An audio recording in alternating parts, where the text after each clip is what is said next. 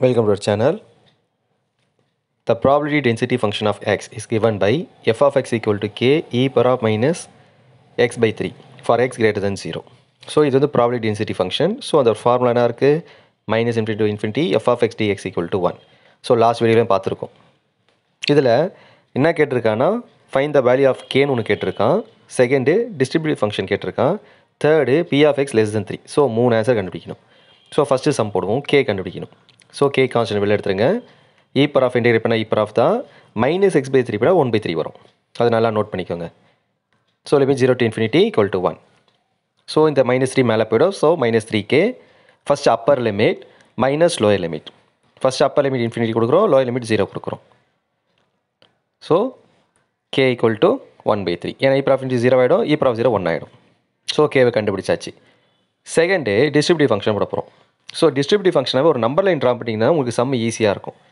So அவன் என்ன கொடுத்துருக்கான், எக்ஸ் கிரேட்டர் தென் 0 ஒன்று கொடுத்துருக்கான், லெஸ் தென் 0 ஒன்று கொடுத்துருக்கான்.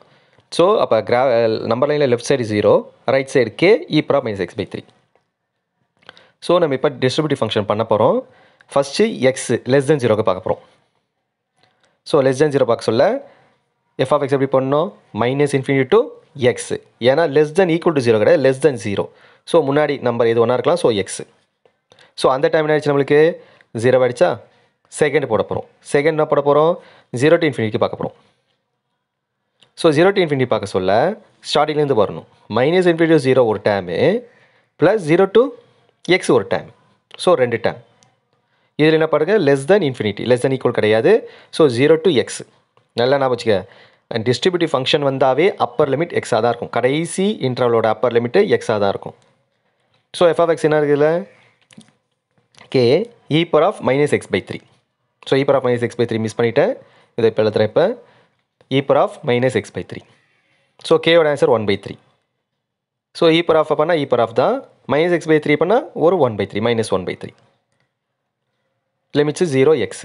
ஸோ 1 by 3 1 by கேன்சல் ஆகிடுச்சு, மிச்சம் ஒரு மைனஸ் வெளில இருக்குது. ஃபஸ்ட் அப்பர் லிமிட் எக்ஸ் இடத்துல எக்ஸ் தான் கொடுக்குறோம், minus lower limit. So e power of minus X by 3 minus e power of 0. E power of 0னா 1. இந்த மைனஸ் உள்ளே கொண்டு வாங்க. So 1 minus e power of minus X by 3. இப்போ அதோட ஸ்ட்ரக்சரை எழுதிடுவோம். So capital F of X equal to என்ன இருக்கு நம்மளுக்கு, x greater then equal to minus 50 less than 0. So அது ஆன்சர் 0ன்னு கண்டுபிடிச்சோம். Second x greater then equal to 0 less than infinity. அதோட answer என்னது நம்மளுக்கு 1 minus e power of X by 3. ஓகேவா. இப்போ மூணாவது கொஸ்டின் கேட்டிருக்காங்க. மூணாவது கொஸ்டின் என்ன கேட்டிருக்காங்க, P of X less than 3. அது கிரேட்டர் தென் தப்பாக போட்டிருப்பேன், less than 3. So less than 3னா limits என்ன வரும், 0 to 3. So K e power of minus X by 3 into dx. So கேயோட answer 1 by 3. E power of integrate பண்ணால் e power of தான். ஓகேவா, அது அடுத்த ஸ்டெப்பில் போட போகிறோம். So 1 by 3 e power of minus x by 3 by minus 1 by 3. Limits 0 to 3. So 1 by 3 1 by 3 cancel ஆகிடுச்சு, minus மேலே கொண்டு வந்துடுங்க. So first upper limit minus lower limit. So upper limit e power of minus 1, lower limit e power of 0 1. So answer 1 minus e power of minus 1.